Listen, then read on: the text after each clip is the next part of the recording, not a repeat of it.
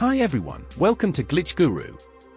In today's video, we'll show you what to do if you keep getting that this reel is unavailable error when opening a reel from Instagram DMs.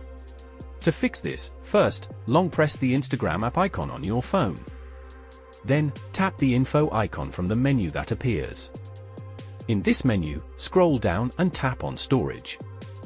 Next, tap the clear cache option at the bottom. Now, open the Play Store on your phone and search for the Instagram app. If an update is available, go ahead and install it.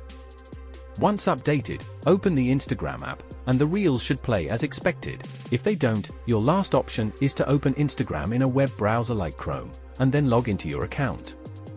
Once logged in, go to the Messages tab, open the reel you want to watch, and it should play as expected. If you have any questions, feel free to ask in the comments below. And don't forget to subscribe.